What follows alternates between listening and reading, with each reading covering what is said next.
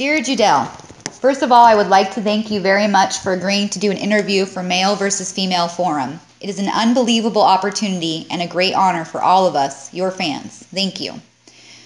You were the pioneer of female submission wrestling scene, and many of the great submission wrestlers followed your track and were able to do what they did because of the path that you left for them.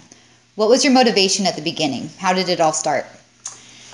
It started, it really started when I was growing up. My father was quite athletic. He taught me to swim and different things like that, and I ended up having 4 brothers, so there was competition there, 2 older and 2 younger. Would you wrestle with them at home? No. Oh. No, never did. We all would pile on my dad, and when he'd come home and try to sleep on the couch before dinner, we always managed to get something going. But no, I didn't wrestle with them. I didn't really do much wrestling until I started dating.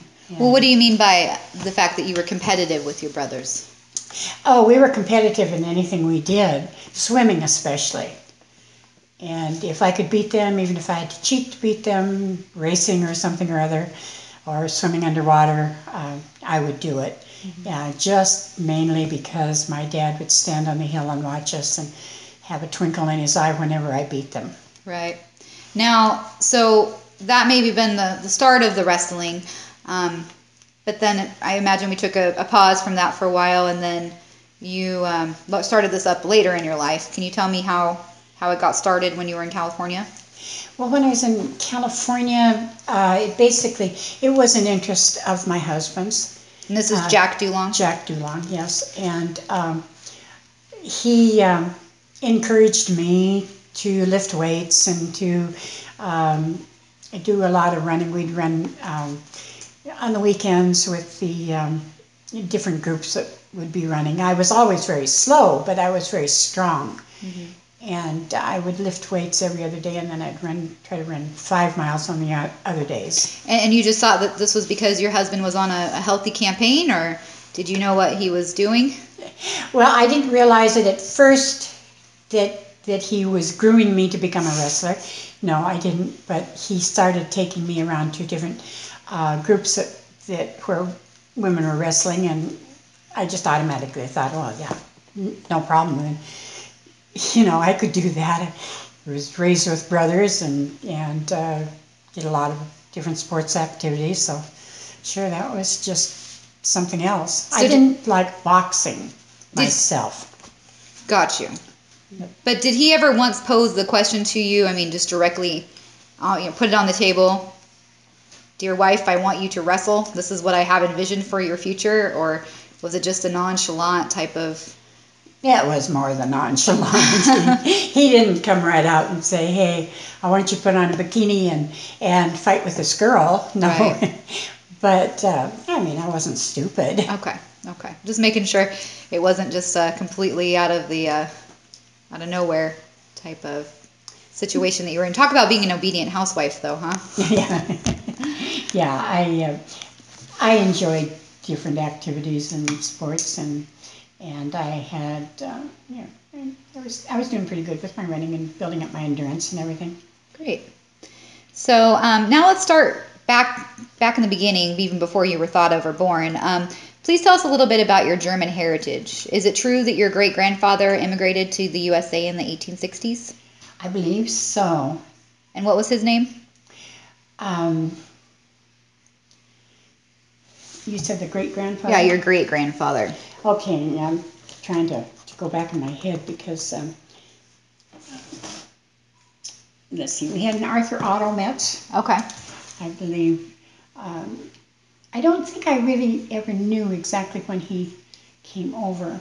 And so the family that immigrated to the U.S. from Germany, or German descent, were they on your mother's side or your father's side? My father's side. They were actually from Metz, Germany. Oh, M-E-T-Z. Yeah. Oh, gotcha.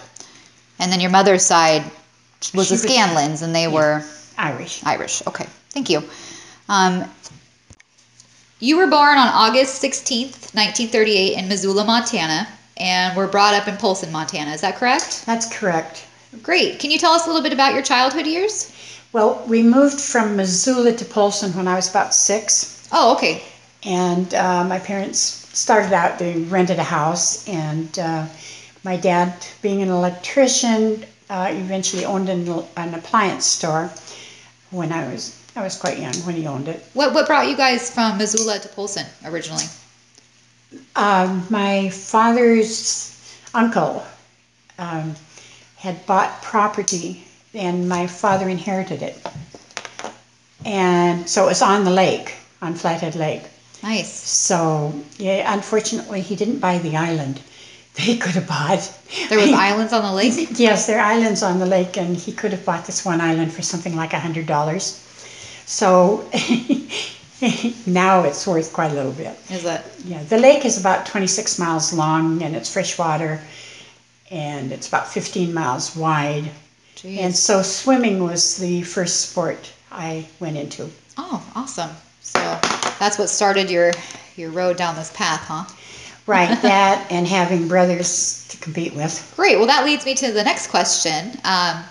Do you think growing up with your 4 brothers is what made you competitive at sports? And if it was, did you wrestle at home? Who usually won?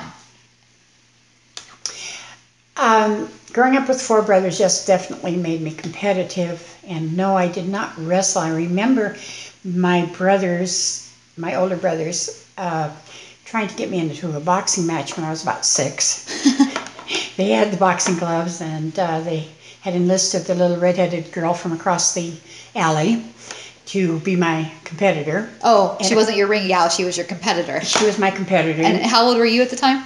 I was 6 and she was 5. Okay, so closely matched. Yes. Well, yes, she had red hair. And so my brothers tying the gloves on us, and we started out kind of hitting each other a little bit, but then we wanted to kill them, so right. It didn't last too long. So you ganged up on them? Yeah. Nice. Nice. So did you wrestle with your brothers at home ever? No, I never did. Okay. They ignored me. My older brothers ignored me, and I had to babysit my younger brothers. So they were quite a bit bigger and older then? They were 2 and 3 years older than me. And then? And, yeah, I was a girl, you know. Right. So you were the middle child? I was the middle child, yes. Okay. And how much younger was your youngest brother?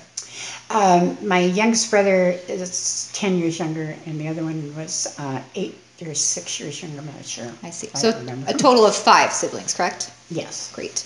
Now, do you think that the experience of you having these brothers and you being competitive with them, did it have an effect on the future wrestling career? Do you think it played a little part into what you ended up doing? Yes, I think it did. I think it did, because I would compete with them with swimming and things like that. I was showing off for my dad. You know, I could do it better. Right. So that drive, that nature was already in you. Right. That competitive edge. I see. Well, thank you. What was your move from Montana to Garden Grove, California associated with? Work for my husband. Okay, so we're fast forwarding from you growing up on the lake as a child. Mm-hmm. You've now met your husband. You guys are already married, or were you not? Yes, we're married. Okay, and how old were you at the time that you moved to Garden Grove, California? Approximately. Oh, boy. I was in my 30s, I think. Okay. Okay. And so he moved there for work. What kind of work was he moving there for? He was a radio announcer. Oh, okay. And that's how we met. I wrote copy at the radio station that he was an announcer at. And where was this at, where you met him? That was in Missoula, Montana. Interesting. Gotcha. I'd gone off to college for a year and changed my mind about things, and came back and ended up in Missoula working in a jewelry store. Uh-huh. And then I went to the radio station, applied for a job, and got it for a copywriter, and he was a DJ. I see. So rumor has it that because of his profession, he was able to meet some later in life celebrities such as Johnny Cash and Elvis Presley. Was this these meetings, I guess, with these celebrities, was it once they were when you guys lived in California, or was it when you lived in Montana and he was DJing? Or actually, he met these people when he was in high school and would pretend he was working on the school paper. And he interviewed Johnny Cash, met him in a hotel room where Johnny Cash was a few sheets to the wind. And here is this kid, geeky kid, Right. and interviewing him. Was he a very hardcore fan? Is that why he wanted to interview him, or was it more of he was trying to network and play the part to get a job later in life? Good question. Maybe it's both. But he just would be a fan of somebody for some reason, and pursue it. Right. And do you know the story of when you met Elvis? Could you share that with us? No, but I can probably get back to you on that. I don't remember exactly. One of them he met in a hotel room, but I think that was Johnny Cash. Right. Yeah, I have seen photos of him and Johnny Cash from he was just a young guy. He was just a high school student. Right. You were a regular at the local gym? Yes, I was. I rode my bike to the gym, and then I worked out for an hour, and I was very, very careful to work out like from the head down and end up with my legs and my calves. And it really helped with endurance and with strength. Did you practice bodybuilding? No, not really bodybuilding. I wanted to look like a girl, not like a muscle bound. Did you have an amateur wrestling career prior to forming the Amazon?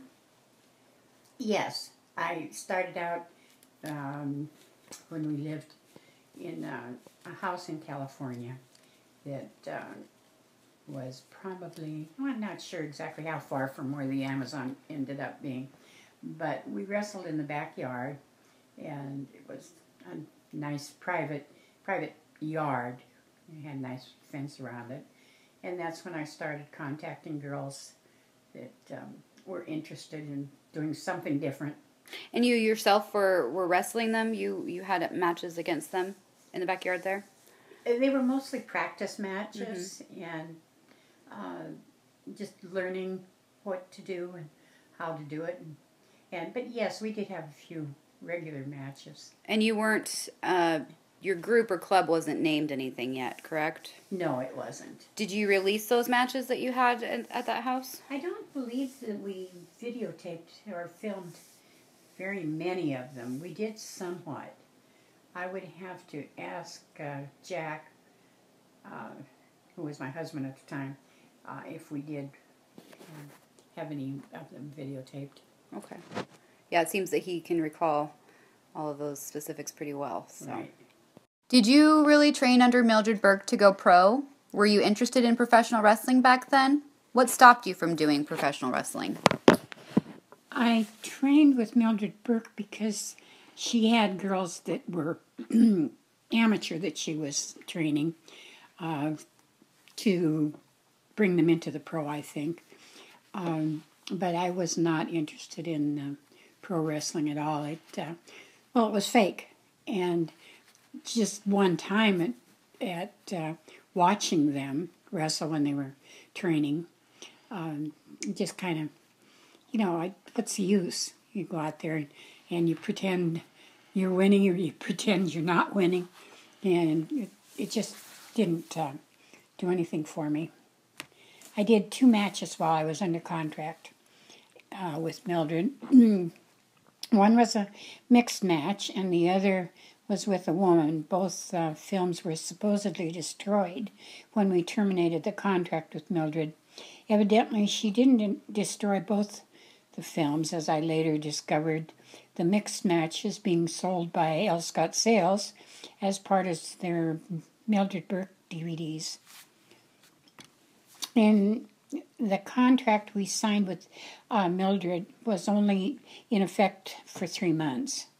We had the Wrestling Confederation terminated the contract when we realized Mildred was money hungry and led a corrupt business. It was something we didn't want to be associated with. Your input to women's liberation cannot and should not be overlooked. Looking back at the 60s and the 70s, was it difficult for a woman to be sporty and athletic back then? It wasn't difficult for me because I had my whole family behind me, But yes, I would have to say it was difficult for a lot of women. There's a lot of prejudice against the jobs and that were more for men and sports that were more for men. But I really didn't feel too much of it, and so I kind of came out strong. Could you feel judgment from other people when you would be maybe having a match, or if you were in the gym and people knew who you were? Mostly curiosity.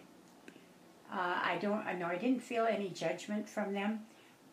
They thought it was kind of cool, and I would get more questions actually about my weightlifting routine. From men or for women? Who was the predominant question asker as far as the interest goes? Probably more from, I don't know. I would probably guess more from men, but yeah, the women were interested too. But when you figure we were in a gym where women were lifting weights, not necessarily super heavy weights, but that's the whole object was for them to shape their body by lifting weights and to get strength in their arms and their legs especially, and reducing the size of their waistline. So they were there for a purpose, and lifting weights for a purpose, and a little build-up. Never hurt anybody, but we did not have the the body types to be able to build muscles that were masculine. So it was, it was a good thing. So when you were recruiting girls to join the camp, Amazon, did you ever find there was judgment from other people, maybe their family members or their spouses? I found there was more curiosity than anybody judging. It was kind of a cool era when women were doing a lot more things, and they were lifting weights, and of course running was very popular right then. But you do say that it was difficult for women to get started in that athletic realm. Mainly because of the people I was surrounded by were more judgmental. Naysayers. Yeah. Is it true that you often wrestled volunteering girls at your place in Garden Grove? And if you did, was it just a favorite pastime with good exercise, or were the matches filmed or pictures taken and sold? There were photographs and Super 8 film taken of the matches that we had in the backyard. The girls, or women, were neighbors mostly. Sharon recruited a lot of the women to come over and wrestle and exercise and have fun in the backyard. And where did she recruit them from? From the neighborhood. Gotcha. And so essentially it's safe to say that the beginning of your amateur wrestling career began in your backyard of Garden Grove. Yes, it did. Jack could put an ad in the magazine too for the photos and the Super 8 film, so that's where it got started. Thank you. How did you find opponents for these matches that you started holding in the backyard of Garden Grove? To tell you the truth, it was the husbands that would read the different articles that were written and encourage their wives to come and meet me, wrestle in our garage with our mats down and all that. That was in Garden Grove or in the backyard on a sunny day. So the husbands were always very involved. I can imagine. Did the local community know that you were a wrestler? Yes, they did. The kids never kept it quiet. I see. They were good little recruiters too. And did people around you, I guess, know that you were open for challenges, that anybody could come to your house and have a match with you? Yes, they did. They did. Did you advertise in the papers to get girls to come and wrestle you? We really didn't have to. The papers or the magazines that would do a story on me would bring in a lot of inquiries. I can imagine so.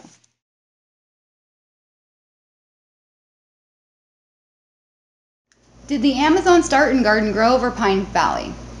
It started in Garden Grove. Okay. And was the move to Pine Valley associated with wrestling? Did you move to that home because of the wrestling business? Yes, we did. It was a better place to train, actually, and there was more space to film in the garage. Yeah, than in the garage. Was the location more centrally located than Garden Grove? No, it was like in the mountains. Okay, so you had more peace and quiet, I guess. More peace and quiet. More privacy. Larger area to set up anything that we were doing. Although we started actually in the living room and wrestling in the living room. You couldn't wrestle outside in Pine Valley. How come? It was there was no grass. Oh, so just pine needles, probably. Yeah. Gotcha. And so after Pine Valley is when you moved to Descanso, correct? Right. And this is where the really officially, you had a gym and Club Amazon, Camp Amazon began. Right. Okay. And it was also during that time, there was a transition between photo sets and shooting 8mm film, and you went to VHS, correct? Yes. Okay. And do you remember what year that was approximately? No, I don't. Let me think. Okay, 1981 probably. So after you were in Descanso in the bigger house, correct? And the house in Descanso, it had a full-on gym for training your girls, right? Yes, there was a large extra garage that was kind of like down the driveway. It's a long driveway, and it was perfect for setting up a gym. It even was carpeted. So did you also have a wrestling ring in there as well? Yes, we put up a wrestling ring of sorts. I mean, it was our own, well, Jack's kind of plan to... His creation? The creation. Gotcha. Right. And so we did photo and film, and then we went to VHS, and I think there was a few matches with Beta. And Yes. The very first match, we had a screen test that we did. So in 1981, when you made the switch from film to VHS and Beta, do you remember the first match that was on VHS? Yes, I'm pretty sure it was Nancy Scarvin and Cindy Brooks. And how did that go? It was a good match. Both girls had a lot of desire to win. I heard, a rumor has it that they didn't like each other. And why was that? They were just jealous. They both wanted the limelight, and they both wanted to beat the other, soundly. So they had jealousy issues over the attention that maybe one was getting as a wrestling athlete. Right. Gotcha. Interesting. Is it true that during its existence, California Camp Amazon produced over 600 films of wrestling and boxing matches? No, it'd be about half that, because we did films and photos, and they were counted. The numbers went up. So, for example, your first match would be Judell Dulong versus Nancy Hogle, and then item number 2 would be Judell Dulong versus Nancy Hogle in film, if it would have been offered. So, right. Photo set and film, and they would have in Yes. sequential order. Okay. And if yes, what was the key to such a high level of productivity? Because while it wasn't 600 films, 300 plus films is pretty amazing. That's 300 matches. How were you able to produce so many in just a few amount of years? We worked, my husband and I worked together on everything, and we filmed everything because we didn't want something to happen that was exciting and not have it on film. Capture it for your fans. Right, for them. right. Would you film more than or hold more than one match in a day? Sometimes. Would your girls ever compete in more than one wrestling match themselves? No, not. I don't think it ever happened that they would compete in more than one. So they had time to rest up and recuperate. Right. So who helped you do this huge job as far as running Camp Amazon? Actually, Jack did that. Your husband, Jack? My husband, Jack, yes. He was able to get photos published, and that started it off in the wrestling magazines, photos. And he just had the mind to be able to go out and drum up interest. Right, he definitely had the personality to get you guys started, I think. Probably radio, his background in radio probably helped with that. Right. So he was your public relations person. Yes, that's a good way to put it. And, from what I've seen, the records that he's kept throughout the years, he was very, very detailed in his expenses and his documentation. So I guess you could say he played a pretty big role in the organization aspect of the business. The total role. I didn't organize any of any of that end of it at all. I went along with it and I helped him where he needed help, but I don't have that kind of mind that would be able to develop what he developed. With the interest from the magazines and all that. So he was the operational, organizational, and PR side of the business, and you were... I'm the one that lifted the weights and ran. Right, and you also provided mentoring for the girls, I assume. And well, yes. Right, so you did the business, he ran the business. Right. Okay, from the backside anyway. Yeah. Gotcha. So describe to me an average day at Camp Amazon. How was the camp ran? We had a gym, and the gym contained a Nautilus machine, which is a fourth station unit that you would do different exercises on for your legs, your arms, bench press. And we had, of course, the mat and everything set up. The girls could run. It was in the country, and there was a very nice trail that I ran on. And sometimes they would actually go to the far end of the trail by car, and then have to run back, and then come back, on the trail, running, or sometimes a midnight walk when the moon was out bright. Oh my goodness! So they were running at midnight. Were they happy about this? Oh, they would do it on purpose. Oh. They would schedule it, when it was going to be a full moon. And then whether Jack wanted to go with them and I would drop him off, or he would drop me off with some of the girls, and we'd walk back to a place that was not too terribly far from the Amazon. So it was a moonlight midnight wrestling run. Yeah, a training run. Training run. And so so besides the running and the lifting weights, how did you decide who did what? I mean, was it specific to each girl? Each girl had different areas that they wanted to strengthen or develop or trim down on or whatever. Was it their choice, or did you also have some say as far as maybe a weakness that you saw in their performance on a match that you would then coach to? I might mention it to them, but generally it was their own, their own interests, their own desires.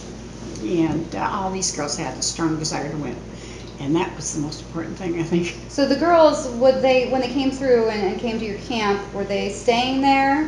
Did they live there all the time, or how long did the average girl stay? They would come and stay, and for whatever length of time they wanted to have matches set up. Can you give me an example of an average time period that somebody would stay? Probably 3 or 4 days. Okay.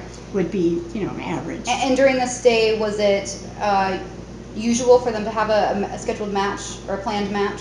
Generally, that was why they would come. So they knew in advance that they were going to have a wrestling competition? Yes. Okay. And so were they trained there, or were they expected to have their training when they were, their training taken care of before they arrived? Well, that's kind of a two-sided question. Their exercise part of their training, they should be doing it at home also, as well as there. And the weightlifting and things, if they could, if they had a way to be able to lift weights. Right, to remain active. And they should remain active and in good shape, and build up their endurance. And that was one of the big things, building up the endurance, for me anyway. Which is important that they continue doing that at home to help build that. Right. And most of the girls were active that way anyway. Okay, so when they arrived to your camp, you were more or less putting on the finishing touches, yeah. We would, anything that I could see that they were lacking in or needed some training for, then I would try to point that out and help them out that way. Okay. We also had a massage table. Oh, did you have a masseuse that you'd hired that came in? There was one that Jack knew that would come in and do massages. So after a day of training, they would get a massage? Yes. And probably after a match, or? Yeah. Nice. If they wanted it. And did you have a hot tub or a pool there or anything? We had a swimming pool. It wasn't a very large pool, but it was really nice to go jump in when you were done lifting weights or having a match or whatever. Just I bet it was to refreshing. cool. I can't imagine that you had air conditioning back in your gym back in the early 80s. Not in the gym. We did have a fan, and it was a 6-car garage that was converted into a gym. So we had the double doors and the single door on one side too. Opened up? Opened up. You know, we'd open them all the way up if we wanted to. So there was some breeze coming through. Yes, yes. And then there were windows on the sides. That sounds lovely. How were the wrestlers compensated? We were able to pay them for the release of their films and videos. And that's how we built the Amazon and how they got something for their work. So was it at the start of a contract or per match that was released? It was per match, and the girls knew that the better they did, the more matches they would get. Okay, so what was the average pay? What did the pay start out at per match in the times when you were in California at Camp Amazon? I believe $50. Per match? Yes. Now jumping ahead to Montana, what did you pay the girls there? I think 75. And then in Washington? Probably the same. Okay, great. Was an article about the Amazon that stated that teaching Nancy Scarvin submission wrestling was practically a dare. Is that true? Nancy and Susan were in a beauty contest. It was for the town of Westminster. And they wanted me to put on a wrestling match. So what I did, I meaning Big Jack, was we said that I would challenge the winner of the beauty contest because I was promoting women's wrestling, right? You know, and teach her to wrestle on stage for that day, you know. And so the winner was Nancy Scarvin, obviously, from the beauty contest? Yeah. Did you know that Nancy Scarvin was going to be the winner? Was it already predetermined? No. No, okay. So you could have ended up wrestling her sister had she had won the beauty contest. Yeah. So that kind of right there created the beginning of that sibling rivalry, it sounds like. Yeah. Which of the Scarvin sisters was really the best on the mat? Oh, definitely Nancy. And why? She was probably more into it, and she was more fit than the other two. And the other two were who? There was Susan Scarvin and Lynetta Scarvin. Now, Lynetta was small and wasn't really as fit to wrestle our girls. They were Meaning fit or strong? strong. Okay. And fit also. And yeah, she wasn't quite as strong, but she was a good cheerleader. And Nancy by far had the most matches that were released out of any of your girls, correct? Yes, she was very popular, and there was always a demand for her matches, and she was easier to contact because she was the youngest. And how old was she when she started wrestling for you? She was only 16. And her parents supported? Oh, yes, they were very supportive. They thought it was wonderful.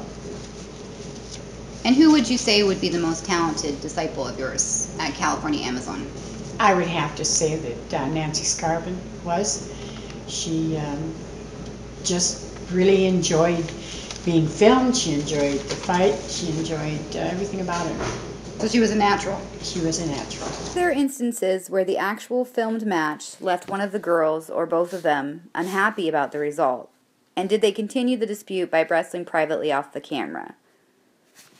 There were sometimes when, the girls would be very upset if they lost the match or something, especially the Scarvin sisters, and they would continue, at least verbally, continue the fight. But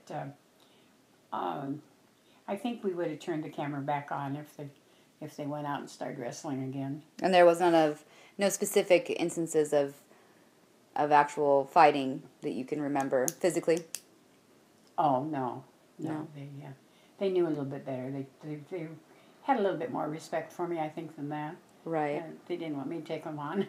Could you sense the hostility in the air once a match was done? Well, generally, by the time it was done, they were worn out, and I don't think they had any more left in them to be able to go another round. I think they were pretty well worn out by the time the match was over and they declared a winner. So all in all, you kept it pretty drama-free. Or their exhaustion kept it pretty drama-free. Yeah, they were tired. Generally, when they wanted to go jump in the pool. Right. Was there any session wrestling, as in private sessions? Sometimes the practice sessions would get a little bit out of hand. But I don't know exactly what you mean by that. But Meaning, was there any private wrestling matches between the girls and people where they were hired? Well, there were training matches where the girls would sometimes it would get a little bit out of hand when I would use my girls to train new girls. But no, there weren't any private ones. I'd have to ask Jack. So no, there was no matches for profit with your girls and other people without your knowledge. Oh, there better not have been. No, they would have no way of getting into the gym. But they could have done it at home. Right. In their backyard or something. And I do think the Scarvin sisters were wrestling in their backyard, but not with outsiders, with each other. Just basically. for practice? Yeah, their mother was really into it. Was it part of the contract that your girls couldn't do private sessions? No. It was We just didn't really have a contract. with them, I see. Are there any public or private wrestling events that were never captured on film or camera that you could remember? I can't remember any. There was one in particular.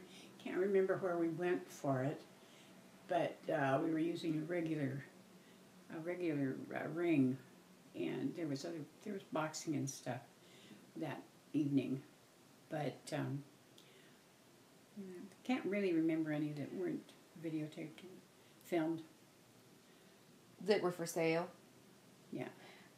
There was a couple public events where you guys were showcased when, like you said, when there was boxing events going on, things like that. Yeah. Those were or were not recorded? Well, we reported them, but I don't know that we... yeah, I think we had a few that were for sale, actually. Mm-hmm.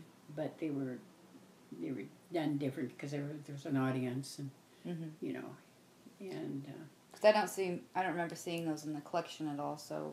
I think there was one in particular, but I don't remember. I think it was probably in the first maybe 10 item numbers. It feels like your family was very supportive of your work. Your children, Sharon and Jack, your stepdaughter Liz, your granddaughter Jacqueline, they were all supportive. Were they fast learners? Oh yeah, they were. They loved it. It was active and fun, and everybody was super nice. So how did you, let's go through each one. We'll start with your children, Sharon and Jack. Mm-hmm. How did you get them enthusiastic about wrestling? Well, they had to work. They were filming, and Sharon was very often corner girl, and we put them totally to work. They had to clean up afterwards, so it was a family project. And, accounting back to my own experience with wrestling, I think that's kind of how you got me started in it as well, Grandma, is I would go and I'd watch the matches and be the corner girl, and I'd bring my girlfriends with, and they would help as well. And, honestly, I liked to go because there was good food there. And then it started to get pretty exciting, and the more I found out about the hype, I guess, and the followers that you had, I became a little starstruck, I guess, by what you were doing. And so then I wanted to be a part of it. And, I felt like I had some shoes to fill since I was, your granddaughter. And so that's where I got excited in it. And how do you think you got Liz into it? Was it the rivalry between her and I that made her want to do it, or? Yeah, I think all the girls were kind of excited about being filmed. Mm-hmm. And, Liz, she was pretty much of a natural, too. And she I think she was a little bit envious of you. So, yeah, she did a good job of it. She also had the temperament for it. Yeah. It's funny that you say that they enjoy being filmed, because I don't even really remember noticing that there was a camera on. I was so focused on winning, Right. especially when it came to Liz, I guess, and Yeah. the competitiveness there. But I didn't even think about the fact that things were being recorded at the moment. To me, it was all very real and very here and now. Yeah. I think that's true. Of a lot of the girls didn't pay any attention to the camera. Right. You quickly forget anyway. Yeah. You get that competition going in you, and it's kind of exciting, and you want to win, and so. So is it fair to say that it didn't take much to get them enthusiastic about wrestling? Didn't seem to. Yeah, if they just watched it for a couple of times, they were ready to try it out. And when we got done filming and everything, anybody that was kind of a newcomer to watching even they would get out there and try it. You couldn't help it. Right. What was the public's general reaction to the Camp Amazon? Curiosity, for one thing. And then when they would learn a little bit more about it, then they were really interested. And it was kind of a time when I think women were kind of coming to the front with sports and things too. So it was a good time to have it open to the public, not open to the public, but introduced to the public. And their reaction was good, positive. What about like your family members and maybe your neighbors? How did they react to what you were doing? I would have to say their reaction was good. It was a positive reaction. Some of them were really curious and would want to either get themselves involved, or there were men in the neighborhood that wanted their wives involved. Right. So they would come and watch and thought it was a really good exercise and good for women to come out and be a little bit stronger. Were there any pressures from the officials to the organization? Oh, yeah. We had a visit from the nearby town legal people. I don't know, cops. They came. They wanted to know what was going on. I don't know if they thought we were doing porno or what, but yeah, they visited us one day, and it was actually kind of funny. So they went through the house, and I don't know what they were looking for, but we weren't hiding anything. They could come and watch matches anytime we had them, or training sessions. So did they show up at your house with a search warrant? Yes, they did. How? So maybe let's give a little bit more background to this, because my next question is it true that the camp was shut down by the local sheriff's department after they sent an undercover policewoman who wrestled Debbie Para, and how did it happen? So it sounds like these two questions are related. So going back, can you maybe recount the undercover policewoman and that wrestling match that was held with Debbie? Yes. The undercover policewomen came. There were two of them, and they wanted to wrestle, and they wanted to be filmed. They were kind of pushing for that. But to tell you the truth, they were nowhere near as attractive as my least attractive girl. So I did not want to film them. I didn't want to waste the money on filming them, and they had no quality as far as being, if they were just competitive, but they weren't, and they weren't woman enough to be worthy of being filmed. So I really squirmed my way out of it, because I did not want to waste their time or the money for the release, or I didn't want them. They weren't Amazon material. So were they posing as being minors? Did they? Because it seems like that's what they were trying to catch you Yes, one of them was, and I said, well, I couldn't film her, because her mother would have to be there, or mother or father, guardian, and they would have to sign, a release for them. And that I would not film anybody without a proper release. Mm-hmm. And, I said that I'll teach you how to wrestle, but you can't, get paid or be filmed. So was that the one that wrestled Debbie? Yeah. Was the match with Debbie recorded, or was it off camera? I don't really remember. I think it was off camera.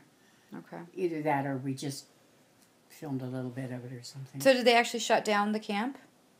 For that day. So they wrestled, and then they showed back up at the house with a warrant, I'm guessing, after this happened, to search the house. Yeah. And did they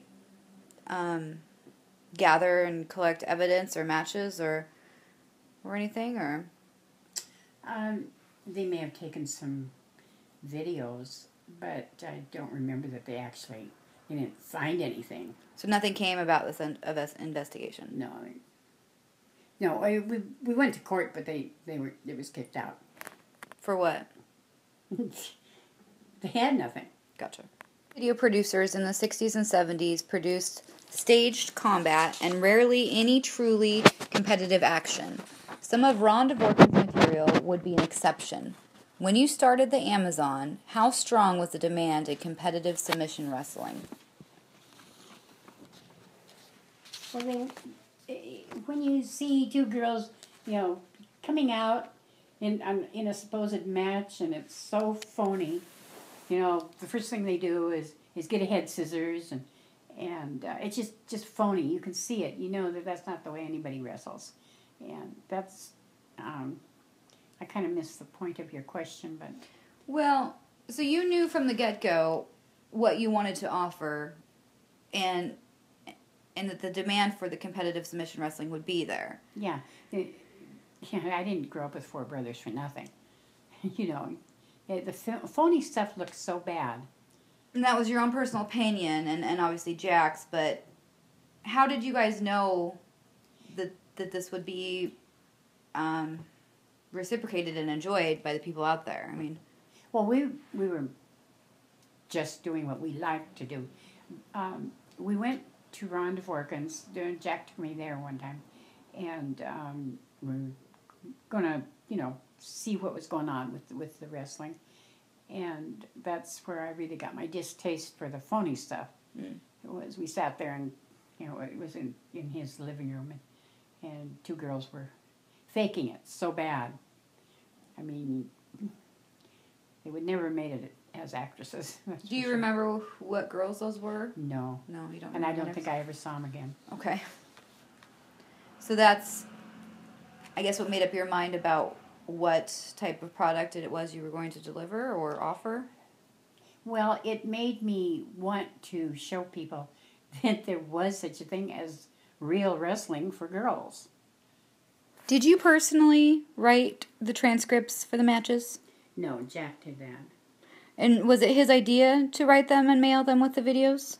Yes, it was. And, of course, he was there. He knew what happened and everything. So he seemed to have the personality for it, too, coming from the radio business. He was an announcer, right? Right. Those transcripts are so incredibly detailed. I have fans, I would say a few times a year, contacting me, asking me if I still have those scripts. They are by far one of the most enjoyed pieces of your collection, I think. And so he handled the writing of them. Right. But he witnessed every match with his own eyes. Oh, yeah. Oh, yeah. Did you know that Elvis Presley was a huge fan of female wrestling? Oh, yes. He was a fan and connoisseur of many of your items. Supposedly, they found a number of your films in one of his closets at Graceland after he died. Did you ever personally meet Elvis? Yes, I did. You did. Can you tell me about that? I can't remember what we had gone to see. I think it was I think he was on stage, but it was like a monologue or something that he was doing. Mm-hmm. And this would probably been in L.A. And so we did go see him, and he knew we were coming, and he had us sit in the front row. And it was kind of, exciting to meet Elvis. And we also met his brother, and we had breakfast with him in the morning, with Elvis. That's awesome. Did he ever witness any of the matches that were held at Camp Amazon live or while they were being filmed? No, not in person. But he was a customer of yours? Yes, he was non de plume. That's how he signed his. So he remained anonymous. Yeah. Were you and the world boxing champion Ken Norton close friends? I can't say we were close friends. We liked each other. We, when we'd run into each other at a gym or something, there was always a good visit. So did he enjoy female submission wrestling? I think he did, yeah. Did he watch any matches? Yeah. He watched one of mine. Between you and who?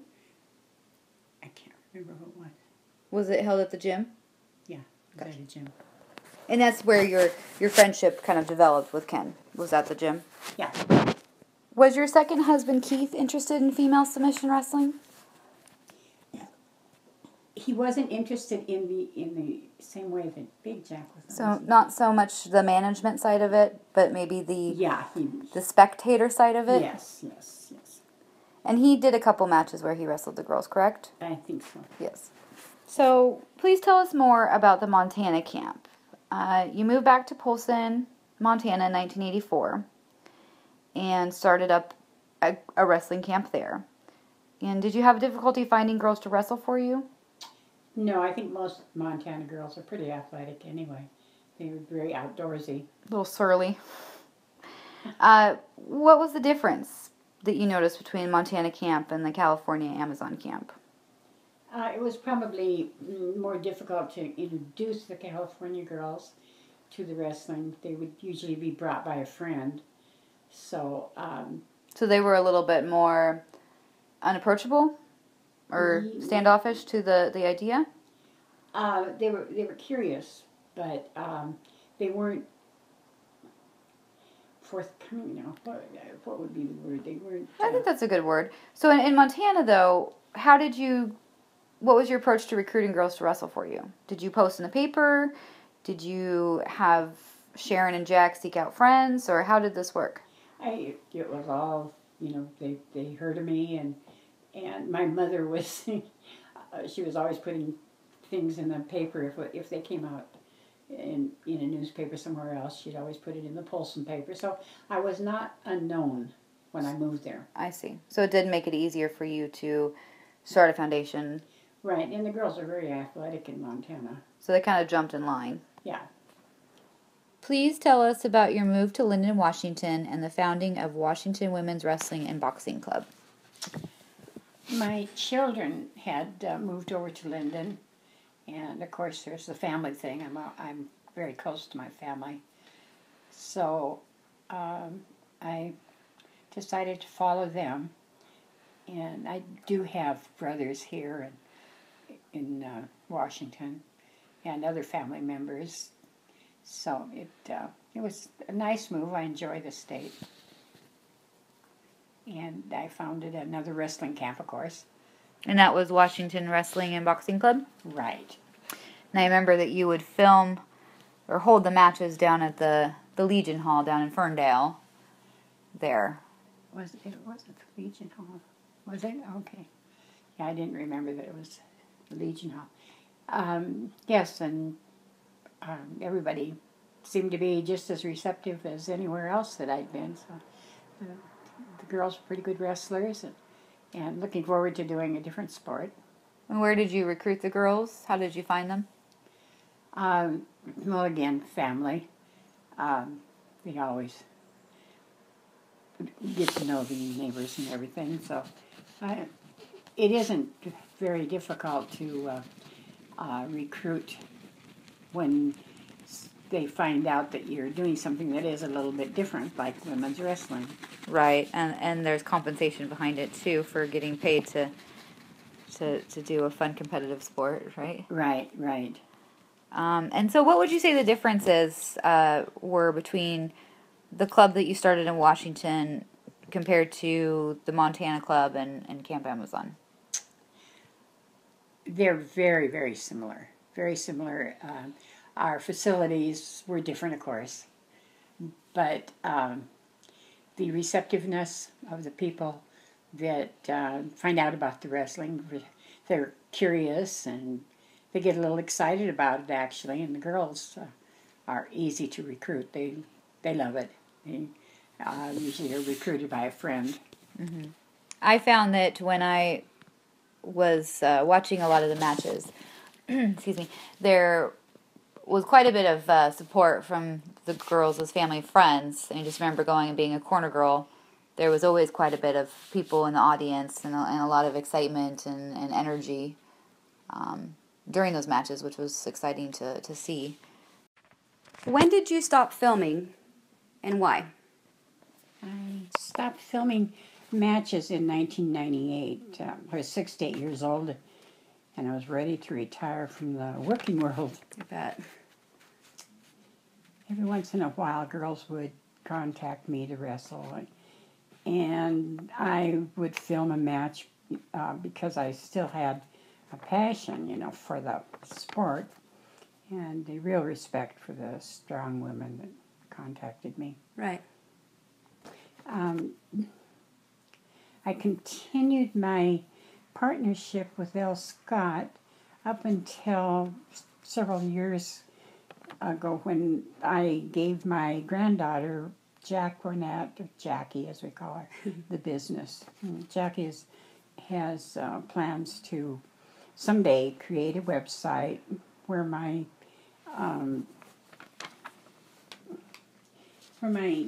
fans can purchase photos and DVDs. Yeah, and DVDs of my material. She currently is working on finding some missing material and organizing the collection. She has her work cut out for her. Yes, thank you, Grandma. So it might be a few years until we see this happen. I'm also planning a wedding at the moment, so yeah, we're taking a time out from putting together the collection right now. Yeah. And that might be a few years before this happens. I'm in the interim, and I ask my fans to refrain from purchasing my material from other distributors as they are pirated. And it doesn't help me to start up with material, to offer material, but to have that pirated material, taken away so that I don't have any income from it. So what you're saying is that any material that's out there on the internet that's being offered through a website or a producing type of site is not authentic material from you. They have not been given permission from you to redistribute, correct? Yeah, exactly. Okay. They have no permission to offer it. It's not going to help me to have them offering it, and then, that's lacking from Right. my chance to set it up again. We do not get any income or royalties from anything that is purchased from any other third-party site. But with that being said, anything that is purchased off of eBay that's from a private party, Grandma has no problem with people obviously buying these items because those are from collectors, and she has no problem with those being repurchased and resold. Anything else you want to add, Grandma? Well, yeah, some of the collectors, their family is offering the material. Right. And that would be okay because it belongs to them. They Exactly. legally paid for it to me, so that's okay. Okay. Yeah. All right, so stay tuned, fans. Someday. Judell's material coming soon.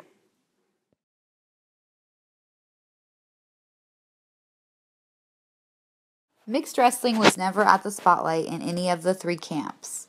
Was the demand for mixed wrestling low? No, I wouldn't say it was low. About average.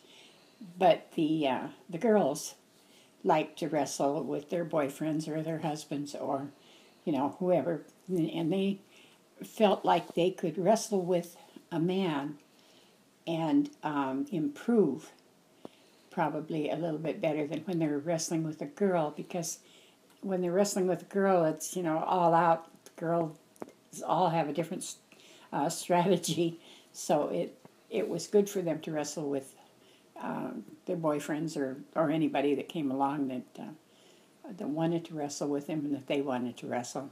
Almost like more of a challenge in a way. It was a challenge, and it was good training. Did you find that the customer demand for your mixed matches, were they more interested in the mixed matches or the girl-on-girl matches that you had? I have to say, in all honesty, it was the girl-on-girl. But the mixed wrestling was definitely high interest. They liked to see the difference in how strong the girls were against a male opponent. Right, especially if they had a favorite girl that they Right. tend to favor. How competitive were the mixed wrestling matches? They were pretty competitive. They were, very, because I told the girls they could cheat. Do you think that the men were more competitive with the women because they didn't want to look bad on the camera losing to a girl? Yes and no. I think they really enjoyed wrestling with the women because I think they were surprised at how strong the women were. And who wouldn't want to wrestle with a woman in a bikini, right? Right. And I did tell the girls, if you're wrestling with a man or fighting or anything with a man, it is fair to cheat. So you don't do that with the other girls, but if you're wrestling with a guy, yes, you can cheat. And you personally have done a few mixed matches. Do you remember who you had matches with? I had an outdoor match with John, and I don't remember being filmed wrestling with Jack, but I must have been. You mean your husband at the time? And there was Dave. I wrestled with Dave. And so Dave and John, those matches were both released. I believe so. Right. And the scorecard on those, who won? I won them. Of course you did. And then the matches that you had with your husband Jack, those were more training matches held off camera at home, correct? Yeah. Is the joy of defeating a man stronger than that of defeating a woman? Well, it kind of depends on who the woman is, but yes, I have to say, I would say that, yes. And why? Because they're supposed to be the stronger sex, and they're, and they come off that way, especially in the beginning of a match, and then to see the shock on their face when you're able to take them down, you're able to pin them down, you're able to get loud submission from them. So you're dominating them, essentially. Yes, and that's very definitely enjoyable. And so the chip on your shoulder it gives you is quite an overwhelming feeling, I'm sure, huh? Right. Right. When you would practice with your husband Jack at home, and you beat him, did you gloat about it later? Oh yeah. And then we also there was a little area at the side of our house, and we filled it with water. It was just dirt. Mm-hmm. So we had mud matches in there. Oh. That was quite a mess. I bet. Legend has it that during your entire career, you only lost one match. And who was that one match that you lost Helene Lustgarten, and I will qualify that. It was a submission match.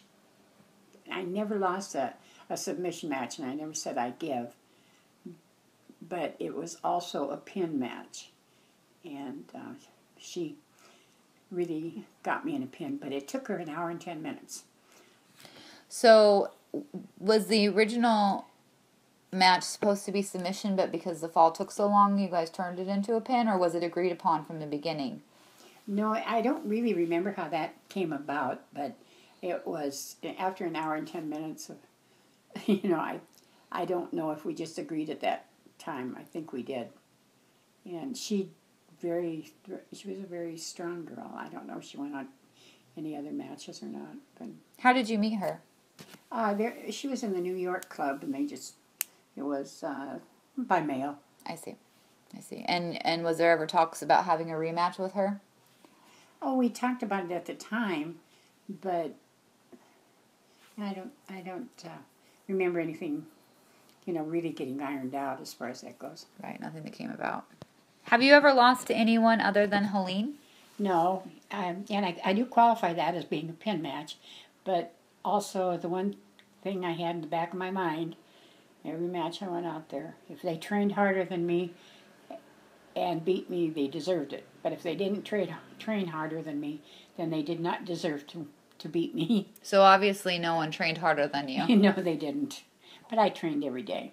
Right, you were pretty dedicated to that, that's for sure. So besides Helene, which was a pin match, you still hold the champion or the title for submission. Yeah. People say that nobody was ever able to make you submit on the mat. Going through some of the picture sets from your matches, we can see pictures of you in almost inescapable body scissors and Nelson combinations. Many, if not everyone I've seen on the mat, would have given up eventually. How did you survive these situations? I think my training, I would think about my training and know that I trained hard enough to beat this person. So it would kind of give me an extra little bit of a push. And I knew that I had more endurance than anybody. And how did you know that? Because I ran every day. And the running will give you endurance. And I also, every other day, I worked out with the weights in the gym. So you were strong, you had endurance, but how did you bear through the pain, and how did you... I can't say anybody really hurt me. Okay. How did you maneuver out of those holds? Because some of them looked impossible. That was the hard part. I just, for one thing, you know how tired you are yourself. You know how much effort you're putting into it yourself. And then you kind of judge your opponent because they have to put that much effort in, and they have to be every bit as tired as you are. Right. So if you can just outlast that and keep going, and I am kind of stubborn. So you wait for your window of opportunity. Right. Why do you think you are such a great wrestler? Is it the anatomy, the genetics, your natural competitiveness, your heavy practice schedules? What made you the best? I think probably my family. My father was a very strong man, and just to see the twinkle in his eye when I had a wrestling match was enough to make me continue and do the best I could. And then the training but the backing from everybody was the most important thing. You had quite a supportive family and fan club, I would say. Right, yes. So that's what kept you going, and that's what brought you to the top. Right. What do you consider to be the most powerful tool in your arsenal as a submission wrestler? I think probably my strong arms, but my strong legs were a close second. So when you had an opponent in a hold, what hold was it that usually made them give? The full Nelson or the body scissors. And was there any strategy that you had when you went to apply either of those?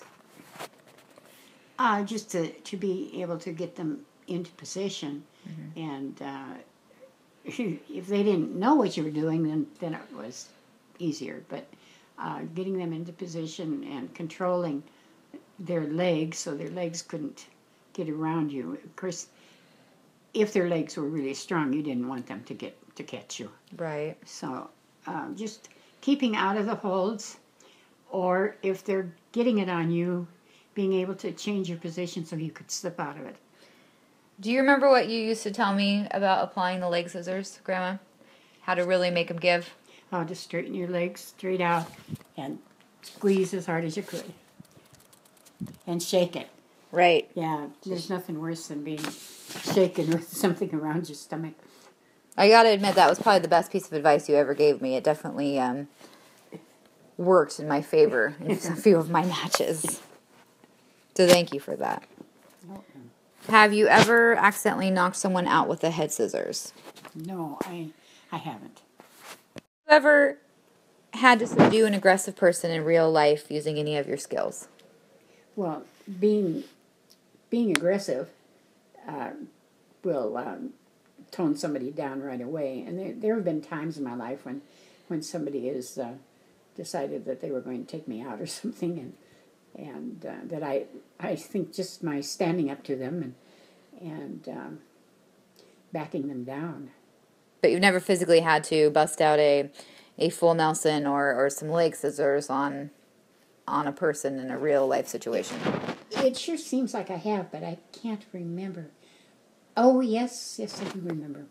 There was a girl that was with her boyfriend. They came over to Jack's and my house, and she was being very aggressive to me. I don't know why, but yeah, I took her down on the living room floor. To put her in her place, or? I put her on the floor in my place. Was she being threatening to you? Yes. How? Yes. It was a while back, so I don't remember exactly if she was being very, very loud and very aggressive vocally, and I don't remember if she had anything in her hands or not, but she definitely was ready to attack me, and so I just took her down. And what happened after that? Her boyfriend ran outside and watched it through the window. And did she get up and leave? When I let her out, he took her out. Have you ever wrestled Linda Schulz? Linda Schulz and I wrestled in 1964 in the garage when I lived in Garden Grove. She was tall and willowy. I easily beat her in 3 or 4 falls. She wasn't really into wrestling, but her husband was, so she agreed to the match. What about Joe Bray? Joe Bray never came to the West Coast, and she never returned our phone calls when we came to the East Coast. We assumed that her husband didn't want to have her lose a match since he was trying to build her legend. And Jane, it doesn't say a last name, just Jane. No, not sure what Jane you're referring to. The only one I can think of would be Jane Seamond, who was married to Larry Seamond, who later became the husband of Joan Weiss. Jane broke her leg, which pretty much ended her wrestling career. Sound like Larry's pretty much the ladies' wrestling man, huh? Yeah. What about Joan Weiss? Did you ever wrestle her? Larry's second wife?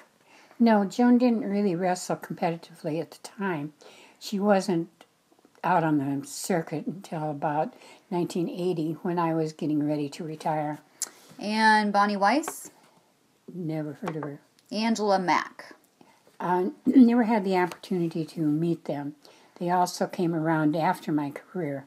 And then Kathy from the UK. Again, not sure what Kathy you're referring to. Kathy Black, the boxer, she was into boxing and I was not.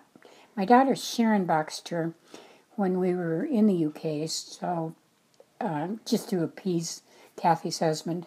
Okay, and then the second part to this question that the fans are wondering is, out of these wrestlers, which one do you think was the toughest? And I know that your most challenging match isn't one of these people that the fans were asking about, but Helene Lustgarten was probably the toughest wrestler that I competed against in regards to the length of the match. None of my opponents could beat me. I was unstoppable.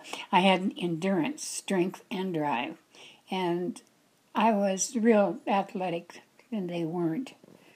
there are rumors that even though you tried to get Sherry Whitlow to wrestle with you, she would not accept the challenge. Or maybe it was Rhonda Vorkin's decision. Is this true? Please recount the real story here. Boy, that's a while back.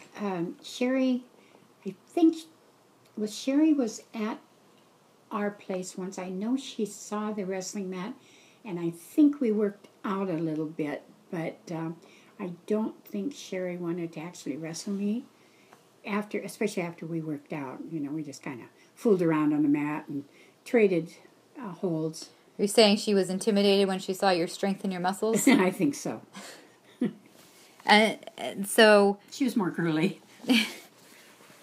Do you know if Ron was pushing her to wrestle you, or if he was discouraging her from doing so? What was his take on it? I don't think Ron would have been either. Yeah, they put the camera on us. Definitely he would have encouraged that part. But I don't think... Ron wasn't the pushy type. He wouldn't have pushed me into wrestling Sherry, and he wouldn't have pushed Sherry into wrestling me.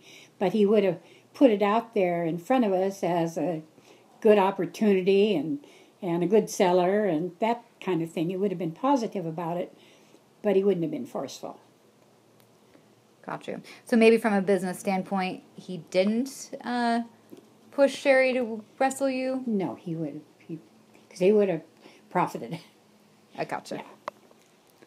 And just for fun, if you would have wrestled Sherry, who do you think would have won? It wouldn't have lasted very long. It's more of a rhetorical question, I suppose. Right. What was Orrin Heller's contribution to the Amazon? And what type of relationship did you and him have? We were introduced to Orrin through Doyle Russell, the owner of Athena Enterprises. Orrin had sought us out as he was really into strong girls and women's weightlifting things. He was a very sweet older gentleman. He had a camera and we didn't. He filmed the first match we released on film, items 4 and 5, Linda Schulz. He also recorded several other matches we had in our backyard when we lived in Westminster. Our relationship ended when we obtained our own camera from one of our fans, Wim Cagenbrink. I guess we didn't need Orrin anymore, and we didn't want anyone else recording our material. I was very fond of Orrin, and he is responsible for taking us to the next level by recording our first matches on film. Have you ever met Eric Stanton? If so, please share. Eric Stanton was the best dramatized cartoonist at that time. My husband Jack was a huge fan of his work. Eric sent us a 3-foot by 3-foot poster of 3 girls fighting with leashes and whips. I can't exactly remember. And it said to the amazing Amazon from Eric Stanton. We had it displayed in our gym when we had Club Amazon. Jack contacted Eric when he was in New York, and they met for dinner. I wasn't on that trip with him for some reason. Eric admired what we were doing, and we admired what he was doing. We were fans of each other.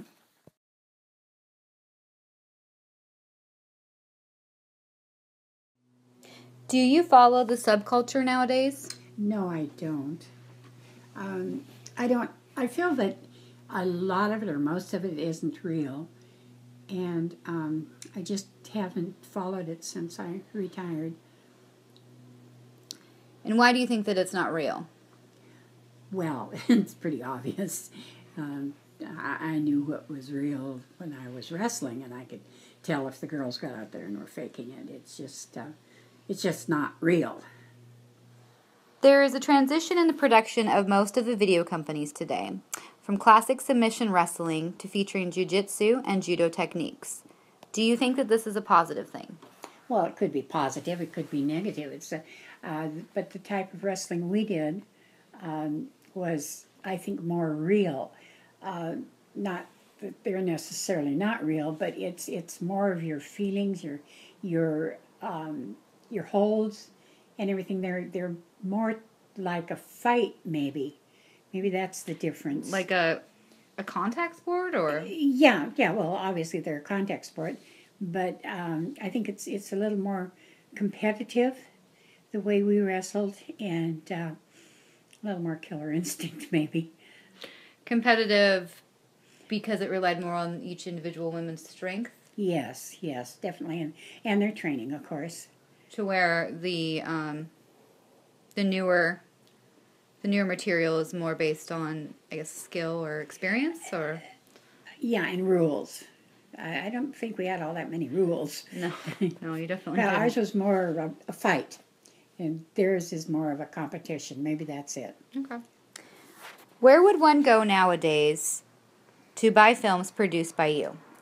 The place I would say would be through my granddaughter. She has all the rights to my material, and the only person that has the rights to sell my material. So, anyone else that you are supporting is taking support away from my granddaughter's possible, entry into the wrestling producing, the matches and things. So, anything you do that supports somebody else is taking away from the ability of somebody that I appoint, which is my granddaughter, to continue distributing my material. Are you and your granddaughter planning on opening your own web store? No, I'm not planning on opening it, but I have given all my rights and all my material and everything to my granddaughter, Jacqueline. And since I've been given all the material and the rights to the Amazon, it is something that I'm definitely considering down the road. At this time, I'm still working on putting together a few missing pieces to her collection. Grandma's had quite a number of long-term fans and friends that have been so kind as to reach out to me and offer to help me with this project, and I really do appreciate their patronage and their dedication to helping me put back together this collection so that I can keep Grandma's story alive. Just the way that life is right now, I just don't see that being an option, but down the road that is something that I am certainly considering, and I am more than happy for the possibility of sharing that and keeping her story alive. And I'm very open to fans reaching out to me via email or through the Mixed Wrestling Forum website, which I'm sure will be provided at the end of this interview. So don't hesitate to reach out to me. It doesn't hurt to ask. Is there any advice that you would give to people just starting out as video producers? Yes, definitely. Copyright your material. That's probably the biggest thing. And make sure you get release signatures. You can go to the stationery store and pick up perfectly good releases. You might want to change them a little bit and then recopy them yourself, but look them over and pick out the best releases so that you have all of your competitive people signed and released to you. And any other advice? Maybe about regarding business deals with distributors or things like that? Yes, don't do it on a handshake. Do it on paper. Have somebody witness the paper signing. Make sure you have a release from all of your competitors for each match that they have for you. And why is it important to have them sign a release for every match that they do? Why wouldn't it be sufficient just to use the original release form? Well, you have to have every match, or they can, bring it against you in any way, shape, or form, and they can actually, say, hey, that money is owed to me because I was competing, and they can say they didn't sign a release, and you have to be careful. So essentially, you're just covering your own. Yeah, you're covering your own ass. If you were to meet young Judell, who has just decided to venture into the world of female submission wrestling and video production, what would you tell her? Would you tell her that you are proud of what she has been able to achieve, or is there anything that you would warn her about? Well, I'd definitely tell her that I was proud of it, and I would warn her about not training enough. You have to train. You have to have endurance. You have to run. You don't have to be a speed runner or something, but you have to put your leg up and down a lot, as fast as you can comfortably go, and build that endurance, be able to breathe that air, because I had matches that ran way over an hour. And, you know, thank heavens I had put in all those miles. And my opponent, chances are she was just pretty close to being as stubborn as I was, so that was what made it difficult to defeat her. And you feel good when you train, you feel good when you have your matches, and never give there any space to have an excuse to lose a match. Is there anything else that you would warn her about? Maybe more so on the side of the publicity or the fame and the fortune? Have a good partner. You need somebody who cares about you enough to support you and who's smart enough to send you in the right direction as far as publicity goes. And I will have to give my ex-husband the credit for knowing and catching on and doing all those things right. Otherwise, I don't think any of you out there would know who I was. And finally, is there a message that you would like to send to your fans today? Oh, well, a big thank you for my fans. Sounds a little bit weird, but I really appreciate the following that I had and the things that I would hear from them. And that I miss. I miss that as much as I miss wrestling. So it put women's sports, I think, in a good light, and it was always a positive thing for me. So thank you. And Grandma, I can speak to the fact that I continually am reminded of how much of a following you have out there, especially with the internet these days. It hasn't stopped. I don't think it's even slowed down as far as the following that you have and the dedication that your fans have. I find that when I'm trying to put the pieces together of your collection and fully understand your journey from start to finish, that your fans are the best resource that I have out there, and that they know probably more than you remember or that I know, and they've always treated me with 100% respect, and I've noticed that I've never found anything badly said about you out on the internet, and that to me means a lot. Not only being your granddaughter, but seeing you as an icon or as an athlete. Actions speak louder than words, and that just, it really makes me look up to you. That people follow you in such ways and in good ways and say such positive things about you. Well, thank you for saying that. Grandma, as you know, Zweig was not able to fly over here and conduct the interview with you in person, which I'm sure he would have been honored to do and would have jumped at the opportunity if it would have allowed. So we decided that I would do the interview with you and pass it on to him to share with the world. But he did want me to tell you on behalf of himself and all the fans at Male versus Female Forum that they thank you very much for this interview. That, fans from all over the world are thankful for you and what you've given so generously to women's wrestling through the decades.